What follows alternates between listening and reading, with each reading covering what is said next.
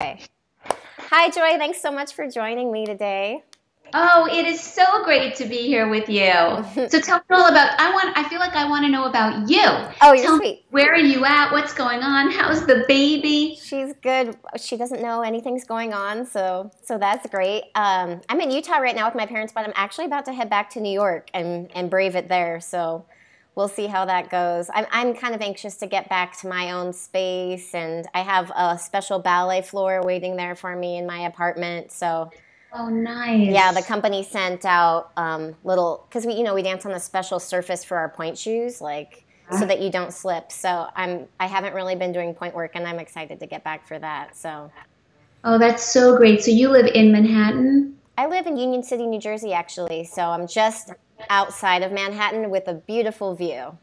I'm Yeah. so happy for you. And I'm like giggling to myself because you get sent a ballet floor and I get sent special lighting for the kitchen. Like that's what NBC sent to me. That's awesome. That's awesome.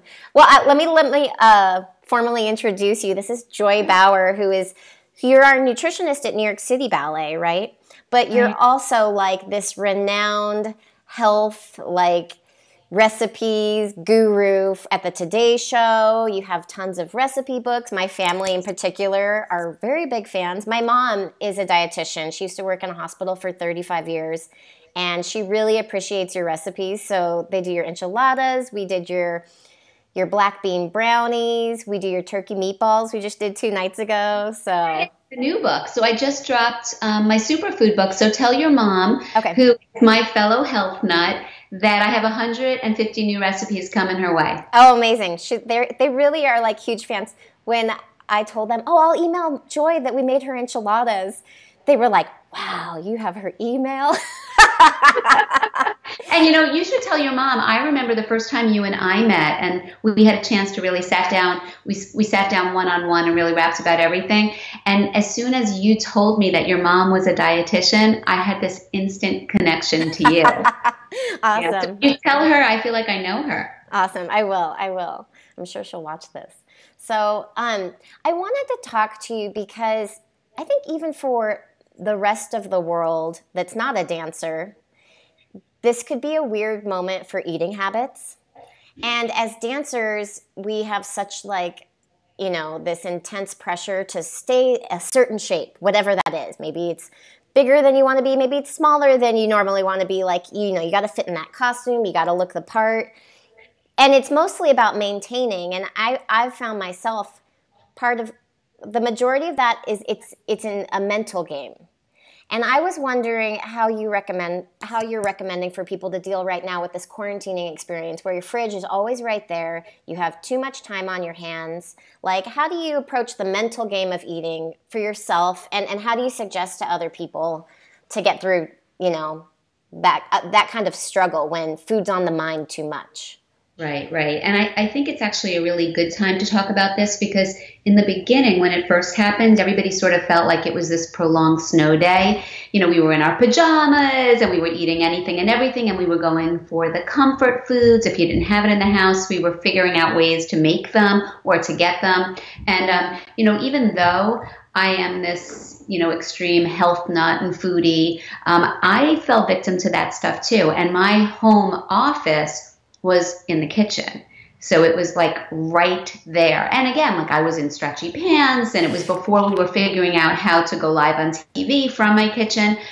Now I think everybody has sort of been there, done that, and they're starting to get a little bit nervous about, coming undone and unraveling or putting on weight and not feeling great when we come out of this. And hopefully that's going to be soon. So now you're catching me when people want to turn this around, and it's no longer a snow day, and we're kind of on the other side, and hopefully we're going to be coming out of it soon.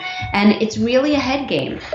I think that forgive all these beeps and No things worries. we're going to get. Yeah, I forgot to shut that stuff off.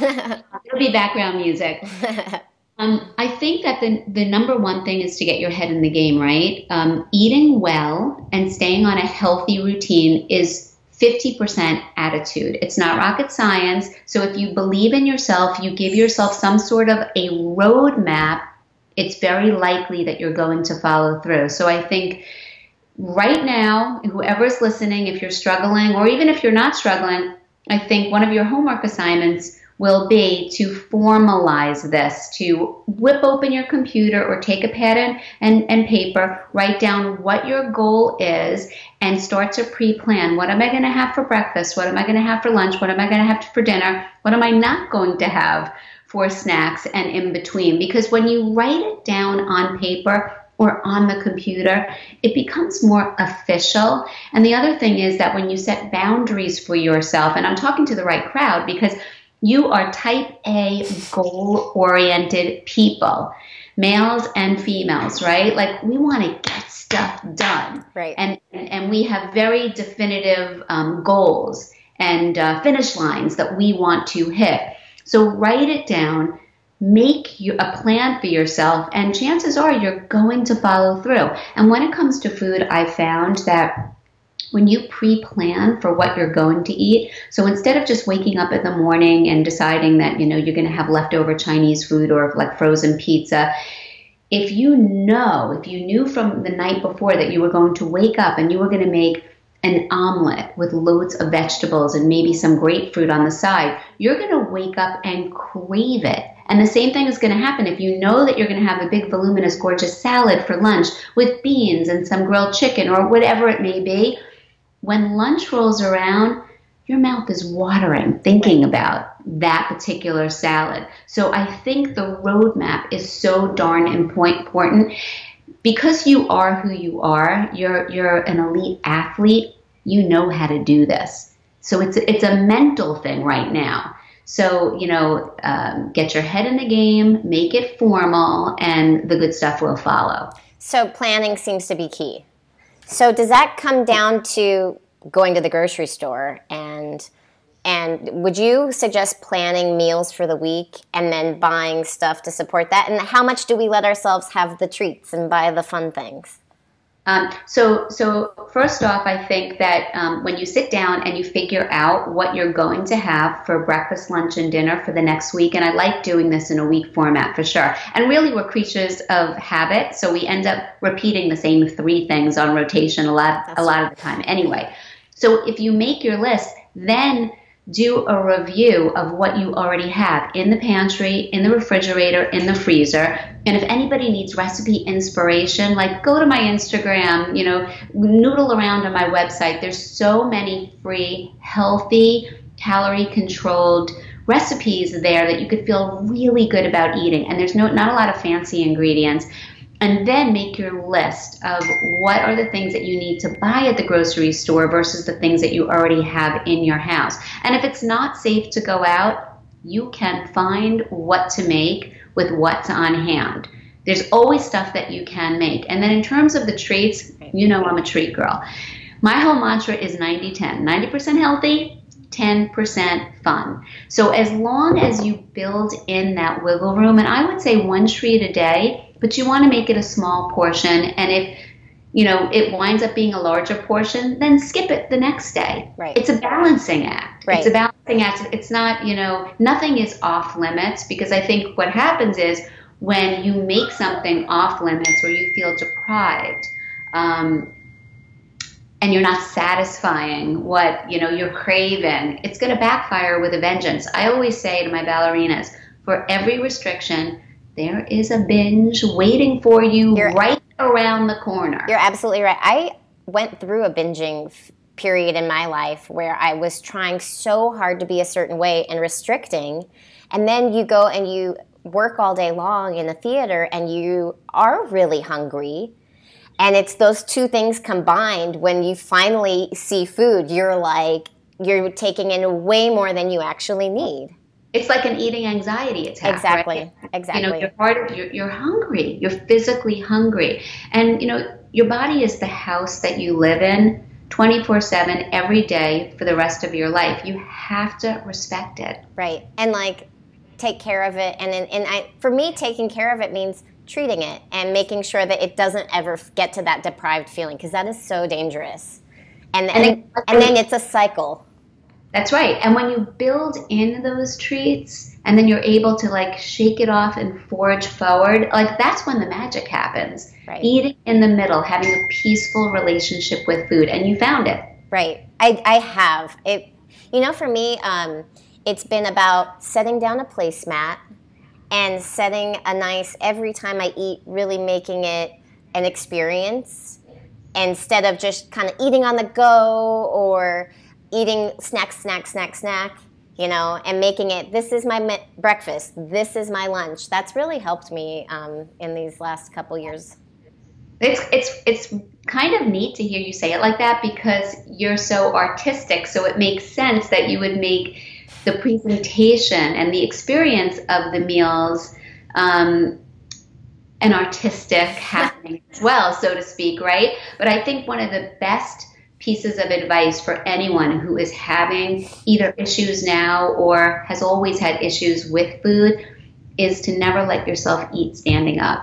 Plate it, sit down, and own it. Right. No matter what it is, even if it's, Oreos. I like the owning it. That's great.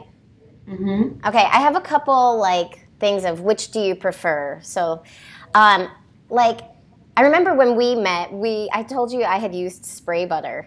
That I can't believe it's not spray butter, and you told me you sent it into a lab and found out it says it's 0 calories for the serving size, but the whole little bottle is actually 900 calories or something insane. So made me wonder, do you, and for a long time when I was in this really, trying so hard to control what I was eating in my life, I really hung on to calories and counting.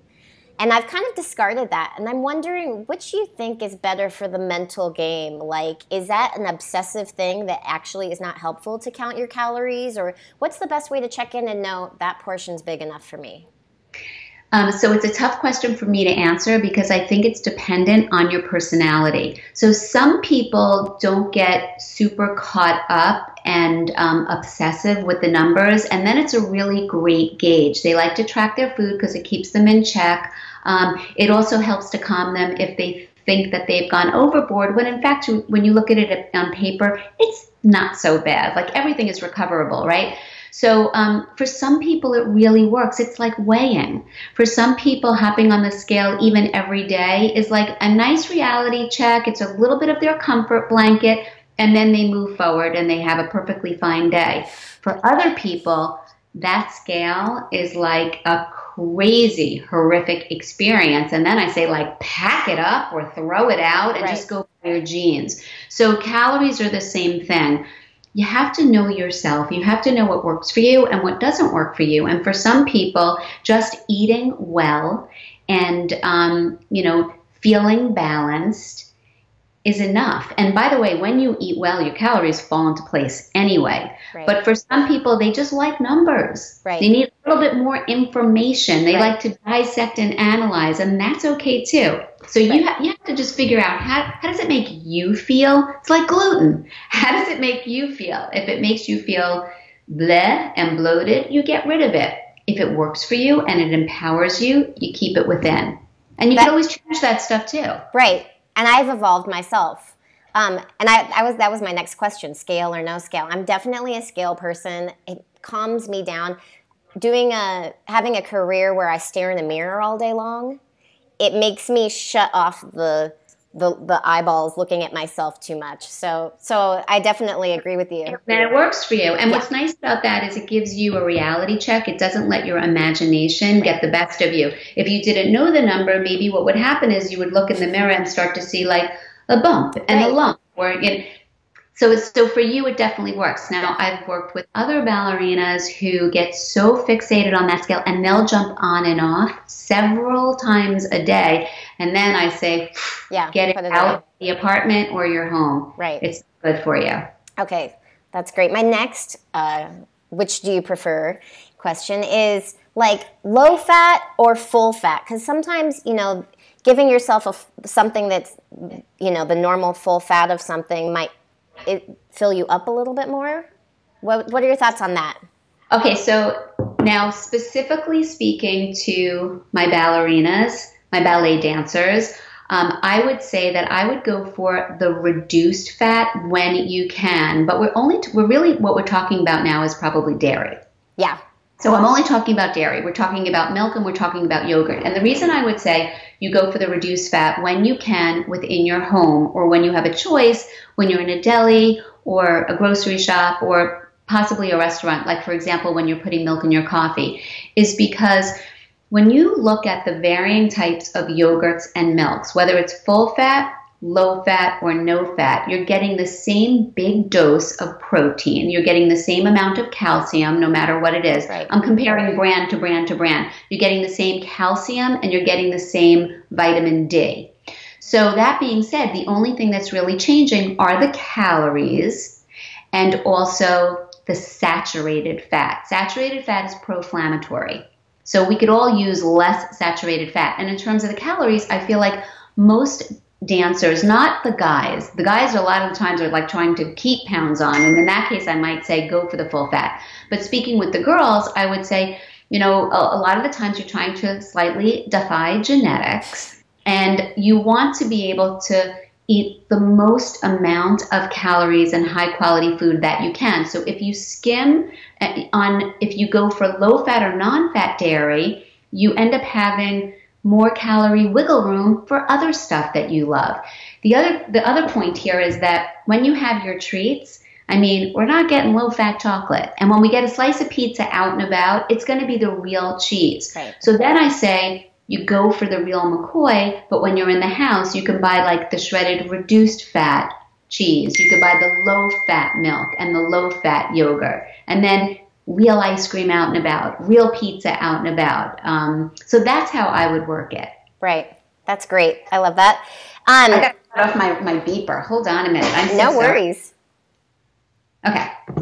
My next question is, high protein, low carb is kind of always been a popular diet throughout time, and it's called different things over time. It was Atkins, it was the paleo, and now we're kind of heading into this time where there might be like a meat shortage.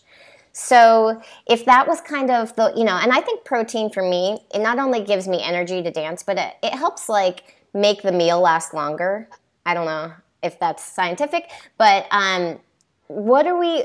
is high protein, low carb a good thing for a dancer? And then what do you do when there's no protein? Okay, so big question. So first off, what you said makes a lot of sense. Protein helps to stabilize your blood sugar levels, and it keeps you feeling fuller for longer. So having protein with all of your meals and your snacks when you can is a really, really great thing. When you have plant-based proteins, so now we're talking about things like beans and lentils and legumes and nuts and seeds and nut butters.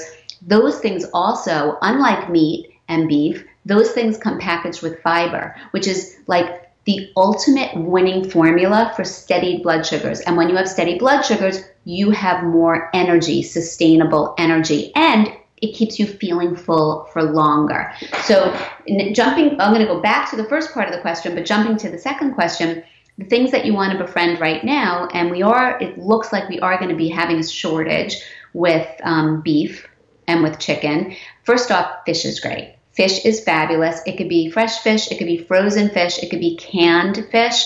I love wild Alaskan salmon. That also has the heart-healthy omega-3 fats, and they're specifically great for you, Megan, because they also tame inflammation. So all of the soreness and the typical aches and pains that you have from all the dancing and the working out, omega-3s are like your best friend. So wild salmon and sardines and light canned tuna. You don't want to do the white albacore tuna because that's too high in mercury. They're larger fish. They accumulate mercury. But the light canned tuna, which is very reasonable, it's budget friendly, that's a good fix for you guys. And then aside from that, the canned beans and lentils, and then yogurts are great. Eggs are great. What I like to do with eggs is I would mix one whole egg with 3 egg whites. The whites are pure protein. The yellows give you a little bit of iron. They give you some vitamin D, and they also give you lusciousness, right? Right. The eggs, the yellows always make it feel more substantial. But that's where most also of the calories are housed. and the saturated fat, which again is pro-inflammatory. So if you have one whole egg and then a whole lot of egg whites, as many as you want, you can make this like ginormous omelet with all sorts of vegetables inside, and that's a great thing that you can have also, you know, if and when we're dealing with this shortage right now. Right. And yogurt. Did I mention yogurt? Greek yogurt is awesome. It has twice the amount of protein as traditional yogurt. You could add some nice fresh fruit on top, and you could have a parfait, maybe with some granola or nuts or seeds. Nuts and seeds are another great protein option. Or you can also put a dollop of it instead of sour cream on a baked potato, and then it becomes a meal. Right. So there's so many things that you can do with yogurt. I love Greek yogurt. That's great. It also made me think, what are your thoughts on like vegetarianism and becoming vegan? Like for a dancer, I think, don't you think it causes a lot of challenges? You know, you can be a really strong person as a vegetarian. There's this new documentary out now. I don't know if it's on Netflix or what it is, but it's about being a vegetarian, and they're like these bodybuilders, you know? So I know it's possible, but like you have to really make sure you're getting those beans in, and like you can't just be a vegetarian that's eating bread. Like, what are your thoughts on that when you see people gravitating towards these trends? So you can absolutely be a responsible vegan. So let's go the extreme. So okay. A vegetarian would be somebody that would still incorporate sometimes eggs and dairy. But if you're going to be a vegan, that's off the table too. It's absolutely possible, but I would strongly recommend that you sit down with a registered dietitian and you work out exactly what you need in terms of B vitamins and iron and protein, because it's going to be more difficult. You can't be eating like the vegan bagel, French fry, and like cracker diet. Yeah, right. But vegan also like not going to work for you. And as a dancer, you need extra protein. You need about 0.8 grams per pound of body weight. Normal people like me, we need about 50%, like 0.5 per pound. You guys are in like, you know, the elite athlete category. So you really need to make sure that you're getting ample amounts, and you also need to make sure you're getting iron and vitamin D and all these other things. So there's going to be supplements involved for sure. So the answer is yes, you can absolutely be a responsible, thriving vegan, but you're going to need a multivitamin. You're probably going to also need like a vitamin D, possibly calcium, and you're going to need to sit down with somebody and make sure that you check out everything. B12 is another really important nutrient that you probably are going to have to take in a supplement form. Interesting. So vegetarianism, that's less difficult, and you're not having to supplement as much with that because you can eat dairy. Right. There's different categories. There's also like a pescatarian. Right. So pescatarian would be you eat everything, but just not beef and chicken. Right. And then there's a vegetarian, and that's when you don't eat beef, chicken, fish, dairy, vegetarian. You do eat dairy and you do eat eggs. I'm confusing myself. And then there's a vegan, and like all animal products are off the table, including honey. What is the benefit to those raw diets where people are like, you know, is there something to when you cook a vegetable that something is like leaving it? No, that's not a thing. The rawists sort of feel, their philosophy is that as soon as you heat anything, it destroys, you know, all of the goodness that's within that particular food. There's some other rules that go along with it as well. But here's what we know for fact. When you cook certain things, you will slightly minimize some of the heat-sensitive vitamins and minerals. Like, for example, vitamin C is heat-sensitive, and that's why you don't want to take, you know, vitamin C-rich broccoli and boil it in a huge big thing of water and then drain all the water and just eat the broccoli. It's packed. You'll still have some vitamin C, but you won't be getting all of it. On the other hand, if you're boiling broccoli in a broth that becomes your soup and you're slurping it all up, you're still ingesting it, so it's totally fine. Okay. When you roast your broccoli in the oven, because you're not adding water, a lot, if not most, of the vitamin C maintains, and the same thing goes for the microwave. On the other hand, and this is where things get kind of cool, this is the science nerd in me coming out, Other things like the carotenoids, you've heard of beta carotene, which is fabulous for your skin, they become more bioavailable when things are heated. What happens is some of these things, another thing is called lycopene, which is an antioxidant in tomatoes. They're tightly wound in the matrix, the cell matrix of the membranes within those produce picks. And when we heat them, those membranes loosen up so our bodies can better absorb and soak in all the goodness. So some things get minimized, some things get elevated. The bottom line is eat raw, eat steamed, eat roasted, eat cooked. Just get that produce in. Right, right. And then you reminded me of supplements, and right now I think everybody's just trying to like stay as healthy as possible and keep their immune systems high. If, say we're eating a balanced diet, would you add in any specific vitamins or minerals right now just to like amp up the immune system? So I'm very much of a eat your nutrients kind of girl, but my answer is definitely yes for the supplements right now. I have my entire extended family taking a multivitamin mineral just for backup, knowing that we're getting everything that we need to be getting. They're taking 500 milligrams of extra vitamin C. And because vitamin C helps to strengthen the immune system, it doesn't prevent you from necessarily catching things that are around, but I think it's really good assurance because if you already have a great immune system, it will help to maintain. Okay. But if not, it's going to help to build it up. So I think like that's a really good idea, not long term, but right now. The other interesting thing is that if you do get a bug, if you take vitamin C, no more than 500 milligrams, even like 250 would be okay, it helps to minimize some of the side symptoms, specifically respiratory. So it can help with the sniffles, it can help with coughing, stuffed up congestion. So that's sort of neat. And the two other things would be if you feel anything coming on, and if you end up catching or you have COVID, zinc would be a good idea to take. Zinc can help also to shorten the duration of an illness when you have it. So it's not helpful beforehand, only when you start feeling symptoms. Yes. Okay. Zinc is definitely also a key player with building up the immune system, but supplemental doses are specifically important when you feel something coming on. Whereas vitamin C, I would say, just like do it as backup right now. And then the last thing is vitamin D is in David, because nobody's outside. Our skins make vitamin D from the sun, and vitamin D is in David is also directly involved with strengthening the immune system. And it's one of those vitamins that it's really hard to get from food. The richest source is salmon. Salmon is a superstar in a lot of different directions, but specifically protein, the omega-3s, and vitamin D. And vitamin D is also fortified in not only regular cow's milk, but all the milk alternatives, almond milk and oat milk and cashew milk, because they're mimicking what's in cow's milk. But you don't really get that much from it. So, and as a dancer, vitamin D also enables calcium to keep your bones strong. Right.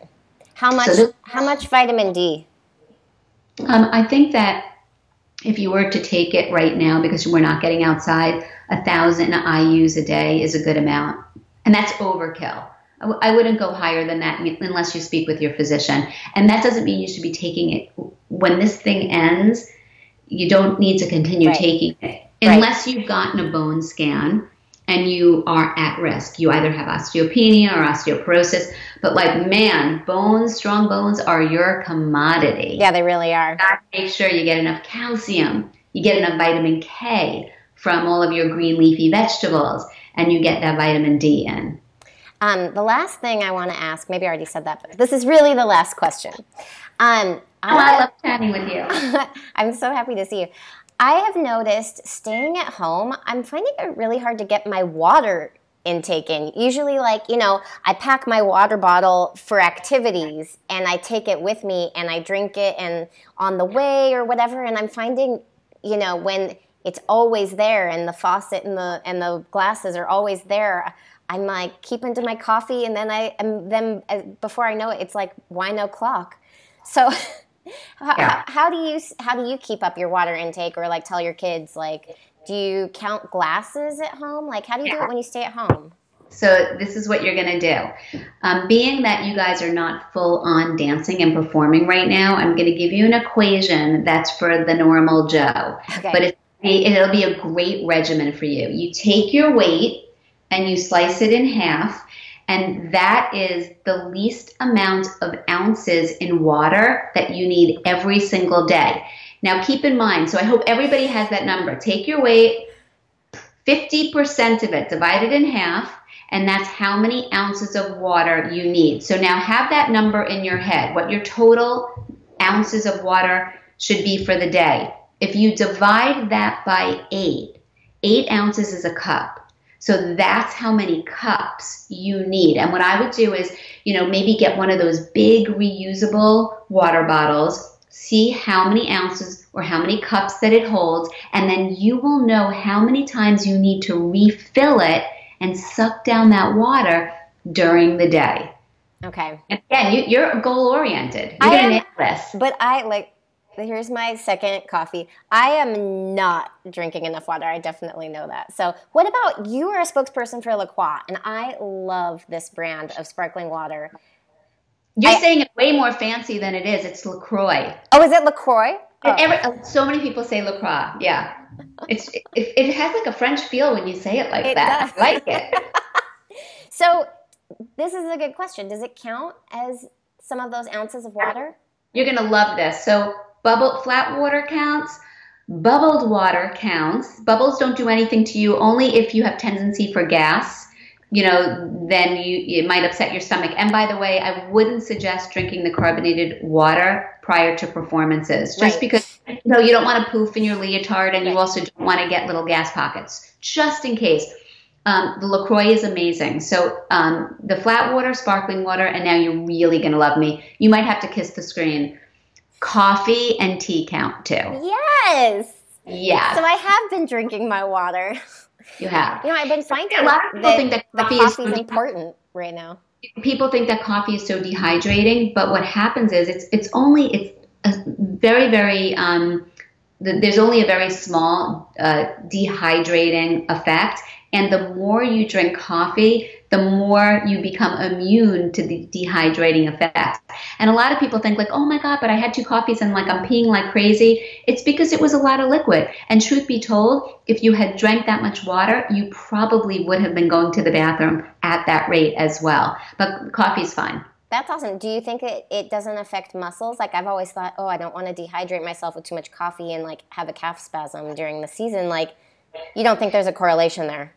No, and that's one of these things, again, like trial and error. I would never want you to try anything for the first time during an important performance or an important rehearsal. So, it's like your magic meals, right? Like, what you eat prior to performing, and you probably know what you eat as a reward to celebrate when you've done an amazing job. It's the same thing with coffee, all of this experimentation. But interestingly enough, drinking 1 cup of coffee within an hour of working out or practicing or dancing, as long as you're not caffeine sensitive and you don't get jittery, enables your muscles to contract longer and stronger. So it can actually enhance your workout. But again, huge caveat, as long as you are not caffeine sensitive.